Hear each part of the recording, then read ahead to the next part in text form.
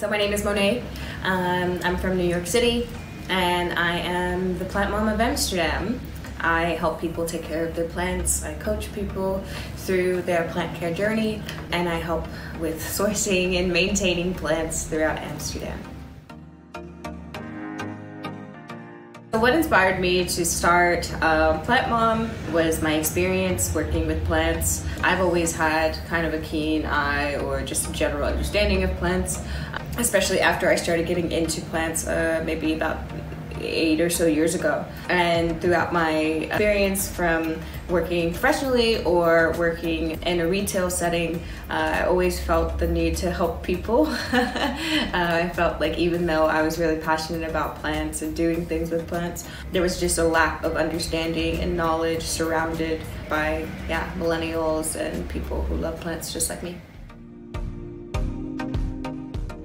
Plants have been trending. I hate to say trending, like how are plants trending, but in terms of collecting and buying and getting into the hobby of indoor plants, it has been trending for several years now.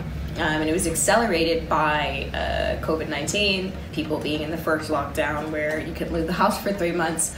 A lot of the time you are not only interested in the nature part, but more of the self-actualization. Being able to look at your home and wanting to improve your home or improve your lifestyle. And it gave a lot of people a lot of time to do it. So yeah, it's definitely affected my business, Plant Mom, which I started before the store, with consultations and more people interested in some of the installations that I do, as well as how to maintain their new urban jungles. I think people were buying 6-7 plants at a time, and now you're in this point, or now at least I'm in this point where I'm consulting, but I'm seeing that the knowledge is still not there. And my goal is to help people understand that, when you are buying, even if it's 1 single plant or 2 or even 3 at the same time at least, that it is a commitment. It's a long-term care. It's not, I get a plant and I don't want to buy a pot, or I don't want to do this. That's not really your choice.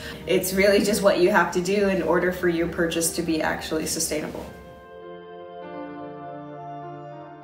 In New York, I was working as first a florist. Then I got into maintenance with plants in offices and some residential, but mostly large offices around Manhattan. And then from there, I moved on to working at a garden center, a really large garden center. And that's where I got to know the customer market as well as people, and how clueless people really are.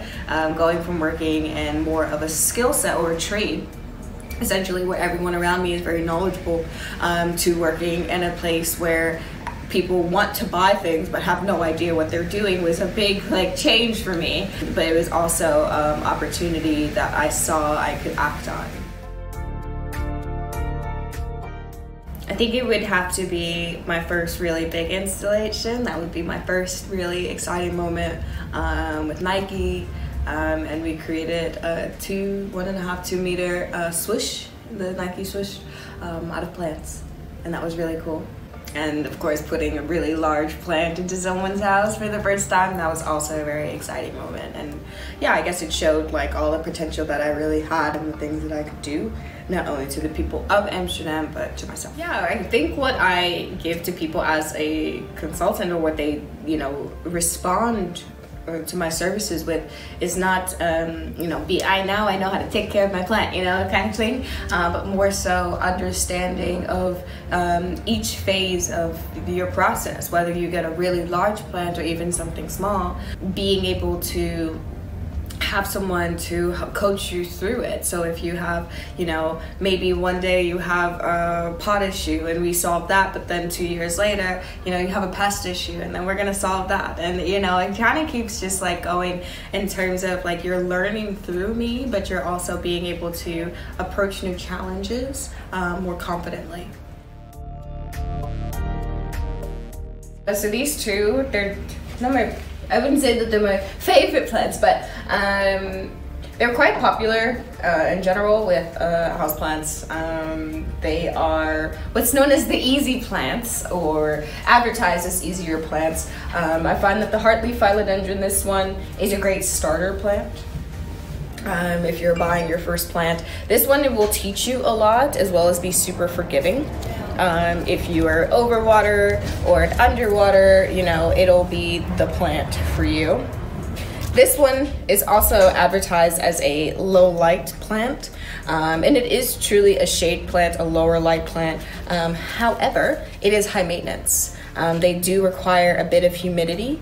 So even though they're great for people without a lot of light, you do need to consistently water the plant, as well as make sure that you give it the right humidity, or what you can experience is browning tips or shriveling leaves.